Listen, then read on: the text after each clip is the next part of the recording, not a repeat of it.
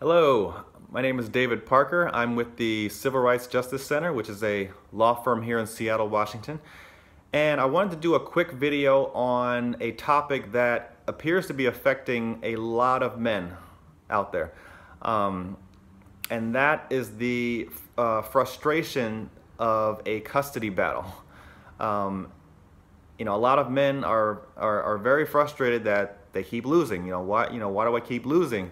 And so I wanted to talk about the top 5 mistakes that men make in a custody battle.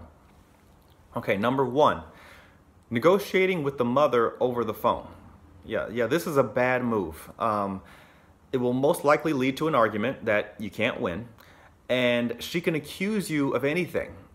Why? Because it's her word against yours. You never want to be in a position where it's her word against yours.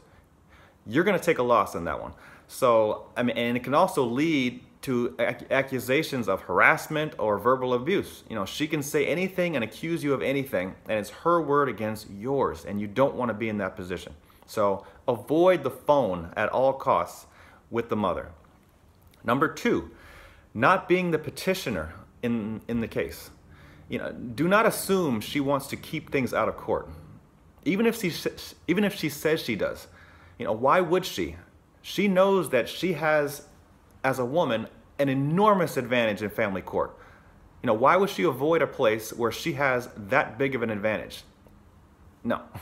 So you should be proactive, and that way she is on defense and she has to react to you.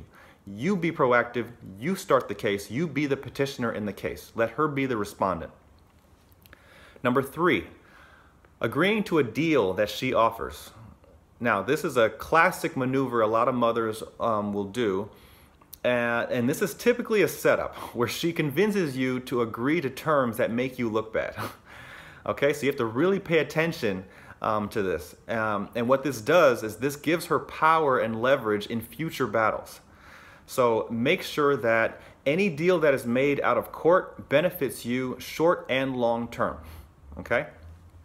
Number 4, assuming the judge read or looked at your declarations, your exhibits, your evidence. Judges often do not take the time to read every word in your file before the hearing. So you only get one shot to make your case in front of that judge. And if you're the petitioner, if you're the respondent, which men typically are, you only get one opportunity to speak, while the petitioner gets 2. So make sure you have your response written down. That way you state all of your strongest points and nothing gets missed. Number 5, not reading the terms of your parenting plan. You must know every detail of your parenting plan.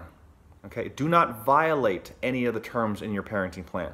And if the mother does not comply with the parenting plan, you make sure you document every time that she does not comply with the parenting plan. Okay?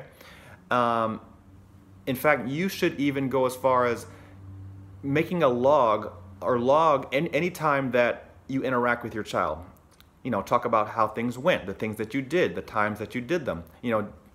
Document everything. Documentation is key to you getting what you want in family court. Okay? So these are the top 5 mistakes to avoid in a custody battle. If you avoid these top 5 mistakes, you will be in a much better position going forward, and you will get more time with your child.